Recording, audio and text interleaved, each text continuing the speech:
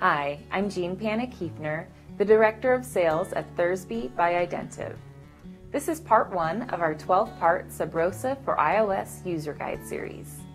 In this video, I'm going to be answering the question, which app do I download? If you don't know what Sub Rosa is, I recommend first checking out our demo video. A link is available in the description below. Thursby has been in business as an Apple software developer for over 30 years. Historically, we created Mac PC integration software such as Dave and Admit Mac.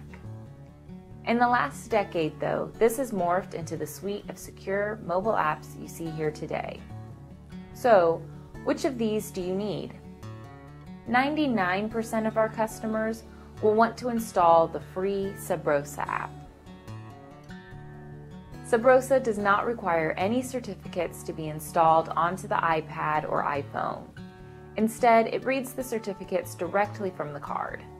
The Sub Rosa app license is bundled at no additional cost with licensed card readers. More on that later. A question we frequently hear is, do I need to purchase the Pro version? There are only 2 scenarios where you might need Sub Rosa Pro instead of the free Sub Rosa app. The first is if you're using a Tactivo reader. These readers are not bundled with our app, so the app needs to be purchased separately. The second is if you need to use a derived credential such as Purebred. A general rule of thumb is that if you don't know what a derived credential is, then you don't have one, so just download Sub Rosa. Other apps we've developed are R2S and Sub Rosa X. R2S is an app developed specifically for the Navy Reserve, and it only works for Navy reservists.